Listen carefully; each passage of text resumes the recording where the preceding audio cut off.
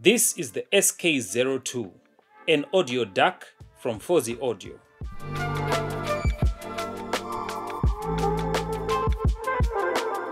Now, I want to thank the guys from Fosi Audio for sending me this device to review. Actually, I want to thank all the international brands that have been sending me devices to review lately. That having been said, my review is totally independent and Fosi Audio did not pay me for favorable coverage.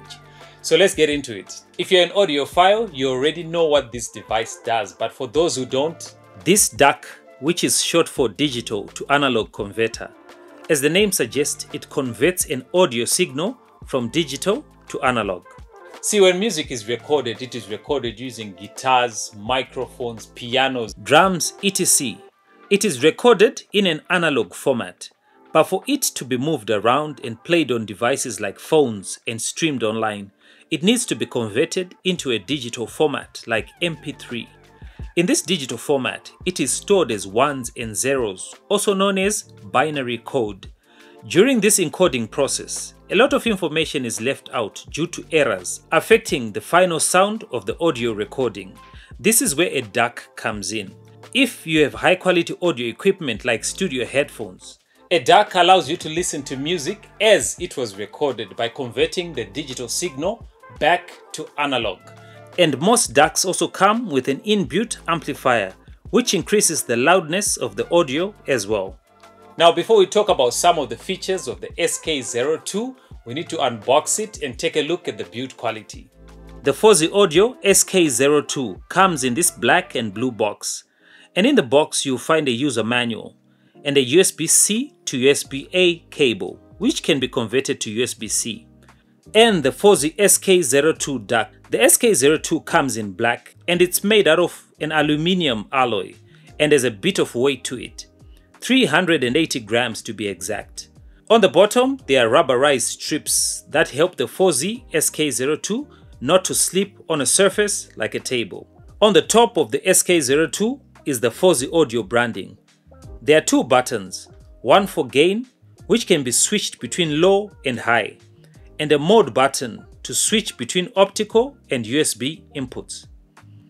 Just below those buttons on the left side are the PCM sampling rates with an orange LED indicator showing your current PCM sampling rate.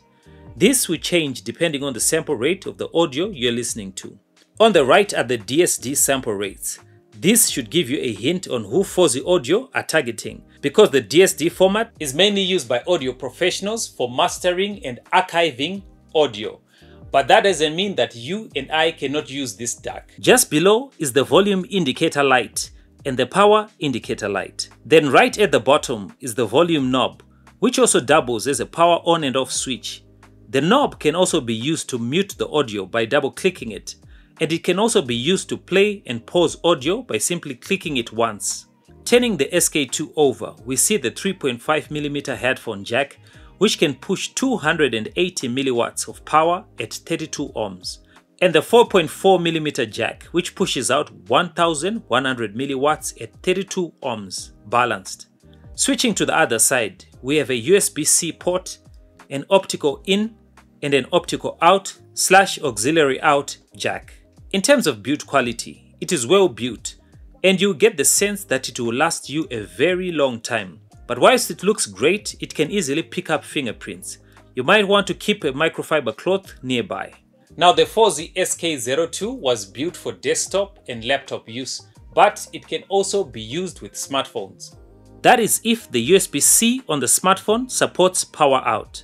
I could not get it to work on my Samsung though. However, I was even able to make it work with my Android TV box. Now, despite offering a good and clean sound, I was actually impressed by the versatility of the SK02. Just being able to turn the knob when increasing or decreasing the volume, and adding gain with one click, even muting the audio by double clicking the knob. The tactility of the knob is not up there, but it's okay. It's these small features that made me fall in love with the Fosi SK02 DAC, particularly with my video editing workflow. It makes things easier. The SK02 features a high-end ESS Sabre ES9038Q2M DAC chip and SGM8262 amp chip. Now, as for the sound, the SK02 produces what I would like to call a neutral or balanced sound. It has no bias towards the lows, the mids, or the highs. It does a good job in bringing clarity to the audio, which means it's perfect for my workflow as a content creator. At least I got to hear how bad some of my audio was. So who is the Fosi SK02 DAC for? If you're an audiophile, yes. If you're starting out a small studio, it's perfect. Or you prioritize the quality of your music enough to invest $100 in it.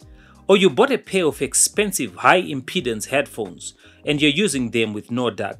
Or you're a content creator who's getting serious about your audio. Then this DAC might be for you. So, final verdict, I love it. For a sub $100 DAC, the SK02 brings a lot of convenience to my workflow. And it sounds great. It has an incredible sound which livens up and brings clarity to all segments of the frequency range. I definitely recommend it. Now, if you're interested in getting one, I'll leave a few buying links in the description which you can use to purchase and also help the channel at the same time. If you found this video useful, give it a thumbs up. Otherwise, I'll see you in the next video.